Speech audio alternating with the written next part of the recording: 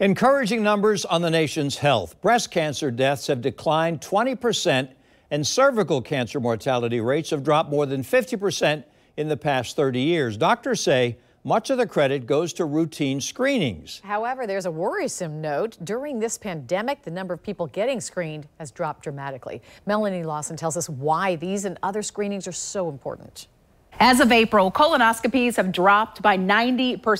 Mammograms and cervical cancer Pap tests have dropped by 94% compared with rates for the past 3 years. This is disturbing for doctors who believe these tests save lives. We've gotten to that mindset that maybe we don't need to see the doctor, don't need to follow guidelines. Dr. Scott Lind, a surgical oncologist with Orange Park Medical Center, says it's time to get back to the basics.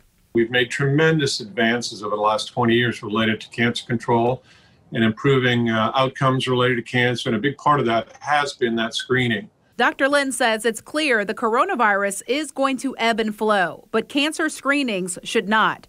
And if you're wondering if you should just wait until next year, he believes that's dangerous. I would not wait.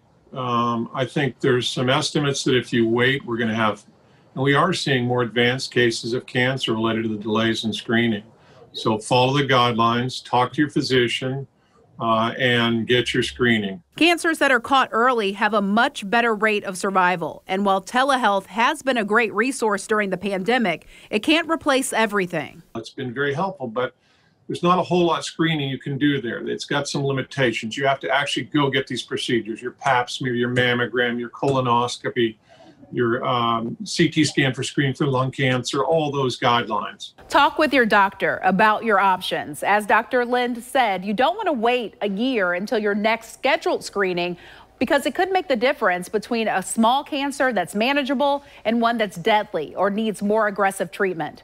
On news4jax.com right now, there is a link to the American Cancer Society screening recommendations per age group.